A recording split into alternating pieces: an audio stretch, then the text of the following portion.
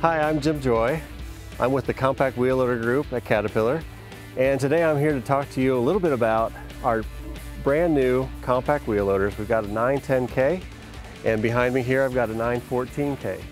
There's a lot of new things about these machines that I'd like to tell you about. We've got all new loader front end that is just like our bigger wheel loaders, the K-Series family. Got this optimized Z-bar loader linkage that helps us get more into the pile, get faster cycle times, and have a lot of parallelism for fork work. Also, it has better tilt recovery to keep loads solid as you go up and down the range. We also have a new cab on board. Gives us better visibility all around, front to rear. And we also have a new rear end engine frame. And the engine is actually now longitudinal with the machine versus being crosswise or transverse. And that also helps us get better visibility to the rear end and helps us with our design as far as creating a more stable machine with better tipping loads.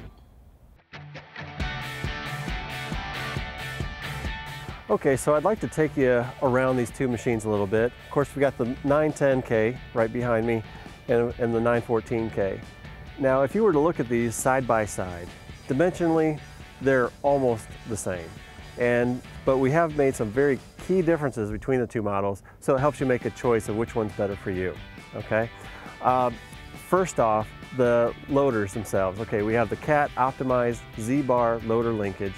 Both of those are essentially identical dimensionally, but there's higher hydraulic forces in the 914K. So that's going to give you better breakout force, about 20% more breakout force in the 914 versus the 910. And then also that gives you more lift capacity. If you look at the tires side by side, the 910 comes standard with the 15.5 25 tires, and the 914 comes with the 17.5 25 tires. So a little bit bigger, they're slightly taller, and they're a little bit wider for a little bit better stance on the ground. So we've got those differences. Also, the rear end, there's a key difference there.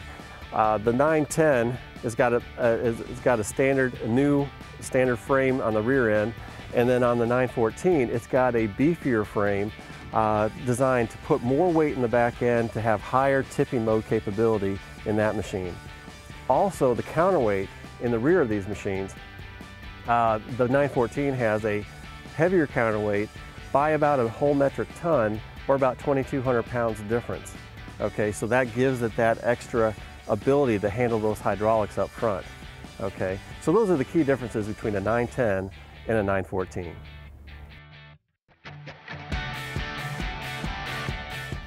So now I'd like to take you through our new CAT optimized Z-bar loader linkage.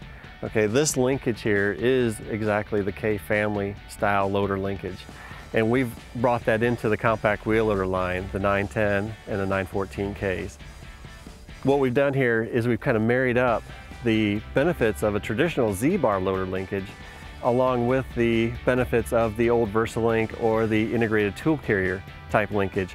Combine those into one style of linkage so that you can increase the versatility of this one loader linkage, however, to suit the application. Now, what I'm talking about there is that this linkage is optimized in order to get great breakout force. So we're able to have a larger tilt cylinder here that gets a lot of force to break out into a pile. And then it also has very fast cycle times. The way this is optimized, the geometry allows you to get in and out of the pile very quickly. Again, just like the traditional Z-bars. And then it also has, because of the simplified design here, it has great visibility down to the bucket. And we've optimized the visibility corridors to get to the buckets, or if you have a set of forks up front, to be able to see those fork tines through the carriage and through the coupler to see the tips of those forks as you engage a pallet, okay? And then also it's got the ability to have a simplified linkage, which means there's fewer pin joints in order to go after and service, and because there's fewer parts, again, that helps that visibility. Now, if you add a coupler like is shown here, that's the integrated Toolcarrier coupler, or the IT, or we also call it standard coupler on this machine. And that allows you to get that versatility, drop buckets off, pick up a set of forks, pick up brooms, hook up the hydraulics, and then you've got all the functionality of an integrated tool carrier.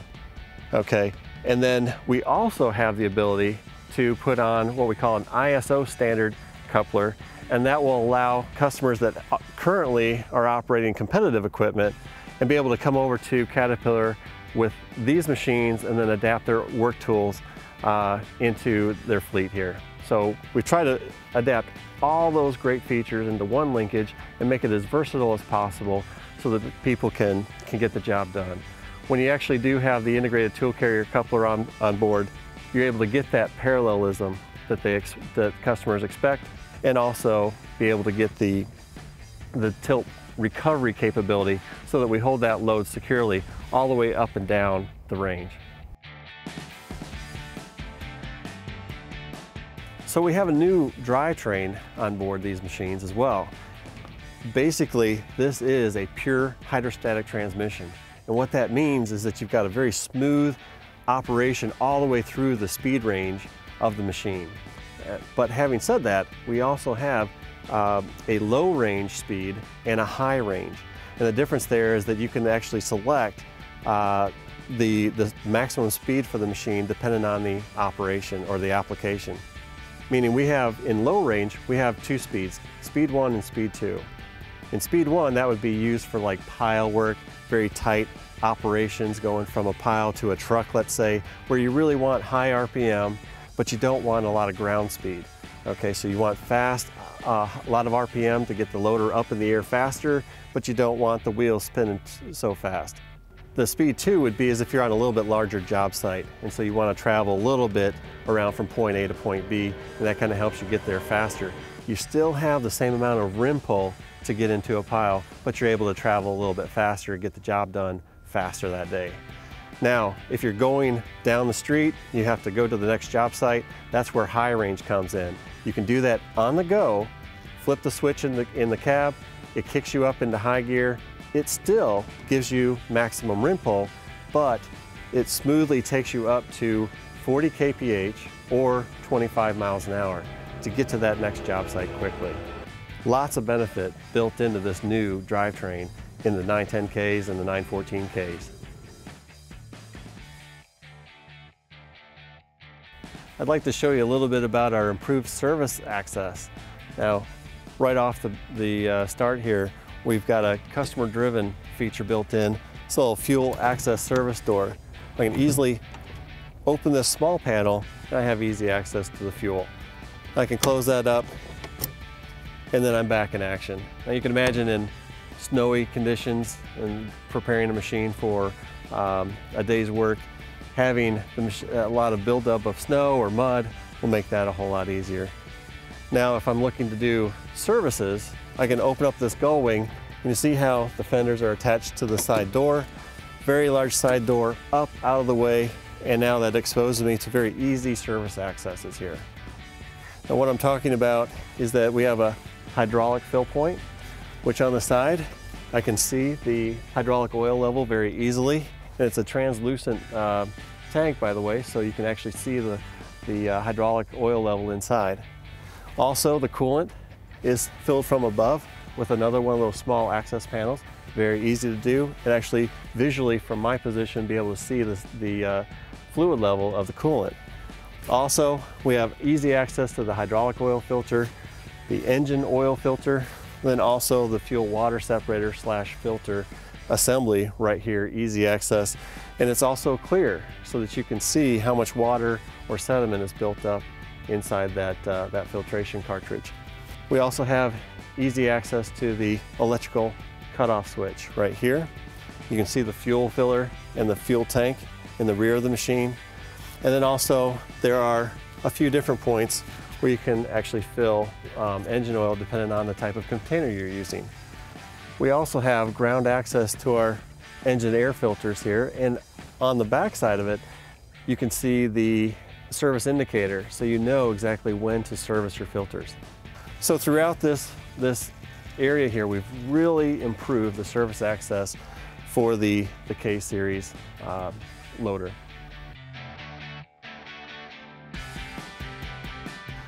Let me take you inside the engine compartment to show you how easy the service is on the machine right-hand side. Now this panel opens up, very large panel, carries the fender with it. So as I open it, it exposes a lot of the access points inside the engine. Things like the air conditioning, the service points here, easy to get to, easy to hook up the hoses. There's a battery right behind this panel, being easy to get the battery out. Also, the alternator is within my reach. There's a closed circuit breather that every 1500 hours the filter needs to be changed out. Easy enough to get access to that. Also, the starter is very easy to access for any kind of service on that. The DPF also is in easy reach at the 3,000 hour interval for those kind of services as well. So as you can see, it's a very open design, easy to get to all the services on the machine right-hand side. Even right here, we've got the circuit breakers mounted on a panel for very easy access for a serviceman. Let me take you through this new K-Series cab. What we've got is a very wide open area to get my sight lines to the loader. Also, over my shoulder, I can see easily to the left side or to the right corner here, seeing that rear counterweight, and that gives me the confidence that I've got great visibility to the rear end.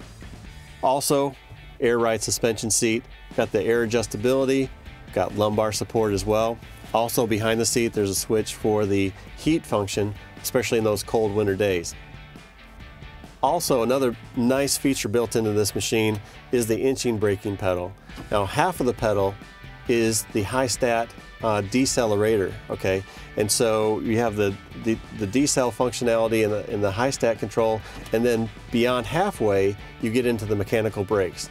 Now what that means is that an operator can modulate between the throttle and the high stat deceleration and use that all day long without wearing out any components. You're simply de-stroking the high stat or slowing down hydraulically. If you really need to hold on a slope or something like that, you can get into the brakes, or if you have to brake faster, you get into the mechanical brakes. But you can ride those two pedals and get into a really good rhythm doing, let's say, tight V-cycle pile work into a truck. Great function there. We also have a tilt steering wheel, which carries the front console with it, and it's got light switches and other functionality built into it, along with the front console display. And then over here on the right side, we have an all-new functionality here with the operator selectable new features here. Now these are electronic tuning, and what I'm talking about there is that we have an implement modulation setting here, and it has three different settings. You can have a very aggressive with all three LEDs lit up. It's a very aggressive action in the joystick, or you can smooth that out. And what I'm talking about is if you're doing very fast cycle pile work into a truck, you probably want to be on the highest setting or all three LEDs lit up. If you're doing fork work, you would back that down a little bit so you can have very smooth actuation in that joystick and get into the pallets pretty easily. Now another new function is the Drivetrain Aggressiveness. And again, that has three different settings. So again, if you're doing that really fast V-cycle work, you can jack that up to the highest setting, and that gives you very fast shifts between forward and reverse. And then you can also back that down. Again, if you're doing something pretty sensitive, very heavy loads, you want to be very precise, you can back that down to the first setting and be very smooth. So overall, we've got a lot of new features built into the cab. It's going to create a very high level of comfort and productivity. The operator should feel good about this machine and get into really good rhythm getting that work done. Very excited to show this cab to the new operators out there. Hey, thanks for taking the time to hear our message on the 910Ks and new 914Ks. In summary, want to let you know that we've got that new CAT optimized Z-bar loader linkage. We've got a brand new cab with great visibility forward and to the rear with new operator tunable electronic features built in. We've got a whole new rear end with better visibility lines and a longitudinal engine setup. Also, we've got a drivetrain here which has higher maximum speeds. So we have a maximum speed of 40 kilometers an hour or 25 miles an hour to get to the next job site quicker. All summed up, this machine should feel really good to the operators, be very productive, very versatile with all the auxiliary hydraulics and coupling capability for work tools. We feel very excited about this product. So for more information, contact your local CAT dealer. Thank you very much.